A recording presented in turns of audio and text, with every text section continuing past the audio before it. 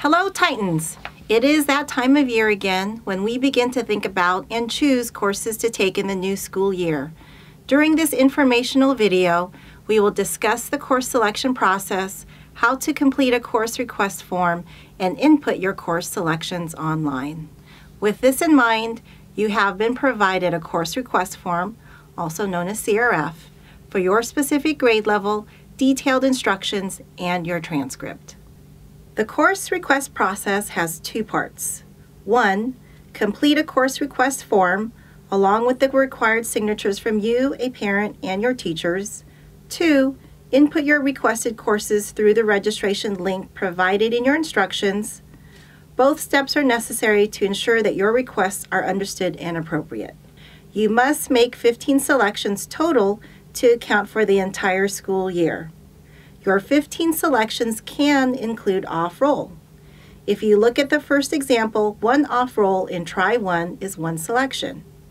Requesting only Draw and Paint 1 is also one selection. When requesting 1 year of a science, such as Biology 1 and 2, would be an example of 2 selections. It is also possible to request a course sequence that runs 3 terms, or 3 trimesters. For example, choosing to take Spanish 1, 2, and 3 would equal 3 selections. Once your 15 selections have been made on the CRF, you are now ready to enter them online.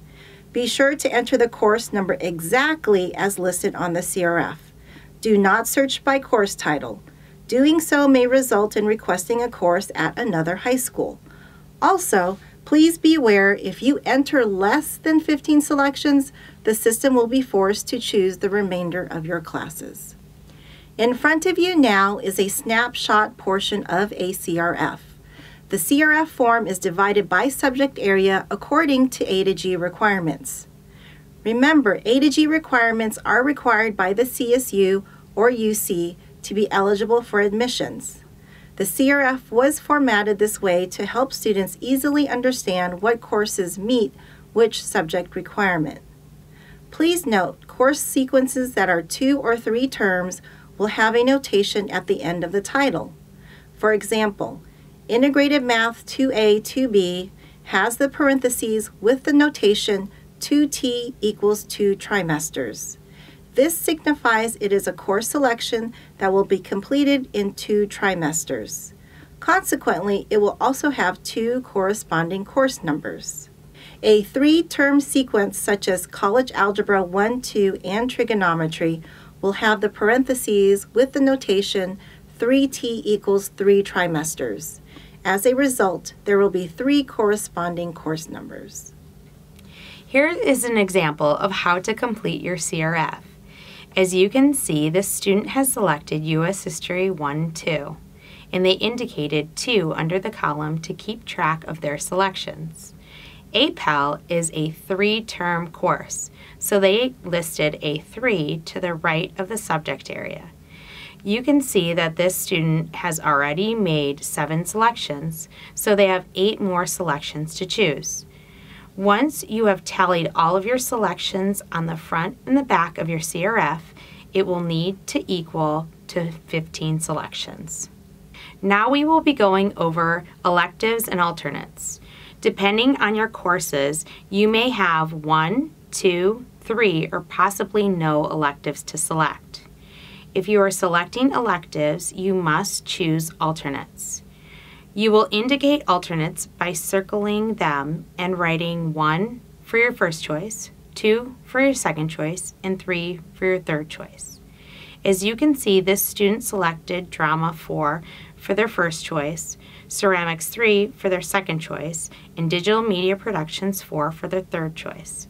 Notice that if the student wants to take Drama 4, they will need to choose the number for Drama 4. You will need to tally up only what is a part of your 15 selections. You can see that this student has room for only 1 selection. Also, be aware that you need to take electives in sequential order. An example of this would be to take Drama 1 before Drama 2. If you forget to select alternates, the system will select alternates for you that work within your schedule. I would like to take a minute to highlight that electives and off-roll preferences cannot be granted. The system programs academic courses as the first priority when scheduling you into classes. Titans, completing your CRF correctly is very important to make sure that you create the best schedule possible. This means you must read and follow directions carefully. Building a solid schedule is a team process that requires collaboration with your teachers and parents. If you are planning on taking AP or honors classes, you need a teacher recommendation. This is to ensure that you are prepared and will be successful in those courses. AP classes also require that you complete an AP agreement. Right now, you are requesting classes for all of next year. A spot is created in the classes you indicate. Once the master schedule is built, making changes is very difficult and often impossible. So please consider your selections carefully. To help you with the process, we have many resources on our website. The course catalog has course descriptions for all classes. There are samples for your plans to help you create a roadmap, and you can review A to G and graduation requirements online as well. February 12th and 13th are teacher signature days. Many teachers will ask you to take out your CRF so that they can provide you with a recommendation. Keep in mind that your current teachers know your strengths and can provide excellent recommendations for next level in subject areas. After CRFs are turned in, you will meet with your counselor one-on-one for an audit meeting to go over class selections. At this time, you can make changes to your courses if needed. We want you to build a schedule that will allow you to be happy, healthy, and successful in and out of the classroom. A full class load is 4 classes per trimester. You can choose to take 4 or 5 classes each trimester and can have 1 off-roll per trimester depending on your goals and courses selected. The key is to have balance. As you select classes, keep in mind your strengths and all your activities and commitments outside of class, including sports, work, helping take care of siblings, church, and anything that takes a significant amount of time. There are 2 important information dates we want to share with you. AP European Civilization is the first AP course most Titans take. Rising sophomores, if you are interested in this great class, on February 15th, you should attend the info session in K1. Students interested in engineering courses, the Pathway, or the Academy can learn more about this great program on February 13th at 7 p.m. in room N3 107s. Titans, take out a pencil and write this important date on the top of your CRF. Friday, February 16th. Yes, Friday, February 16th, your completed CRF is due to your homeroom teacher with all signatures. That is step 1. Step 2, which also needs to be completed by February 16th, is entering all your courses online. Please be sure to complete both of these important steps. In addition to your 15 selections, students have the option to take online courses through the PUSD Virtual School. Most of these courses are run on a trimester schedule. Please note, courses with an asterisk require a mandatory lab once a week on Mondays from 4 to 6 p.m. This opportunity is open to all high school students in the district. Therefore, limited space is available and not all students get into the course selected. It is also important to be aware that course offerings are scheduled to change based on funding. If you are interested in requesting an online course, please refer to the specific section on your CRF to do so. If you are selected for a course, you will receive a notification at the end of the school year. Each of you received a copy of your transcript. Please take a moment to review it at this time and check that everything looks accurate. If you see any errors or have questions, please see your counselor. Take a look at the credit summary box, which highlights the graduation requirements by subject area. Moving from the left, the first column is required.